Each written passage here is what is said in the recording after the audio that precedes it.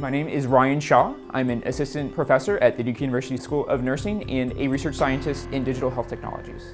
My name is Dr. Mohammed Shah Sahebi. I'm a physician at Duke University in family medicine and community health. Imagine an information display in your field of vision that allows you to view, capture, and send health information with the swipe of a finger or a voice command. The following three scenarios demonstrate ways in which we envision that Google Glass can be used for both nursing and medical practice.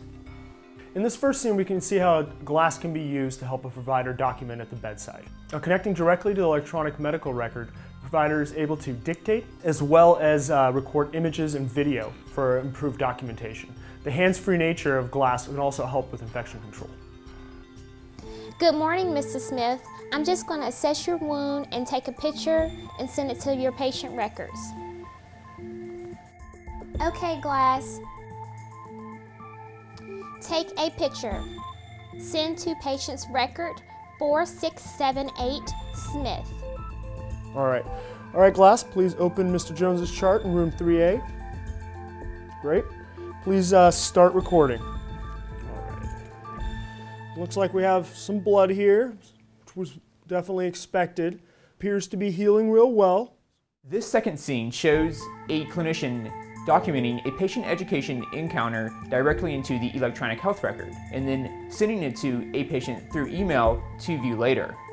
The patient is able to view the discharge instructions for their rash on their computer, on a mobile phone, or even in Google Glass. This might even be more useful for more complex care instructions such as wound packing, hanging IVs, or difficult medication schedules. Andrew, today I will be recording the rash care instructions. Okay, sounds great. Okay, Glass, record a video. So Andrew, please do not scrub the skin on the arm. Also, please do not use any lotion or any soap. In this final scene, we see a paramedic out in the field trying to assist the patient while using glass to communicate back to the home base with an emergency physician. Though telephones can currently be used to communicate between these two settings, Google Glass allows for the physician to be right there within the encounter and even to allow data to be transported back directly to the line of sight.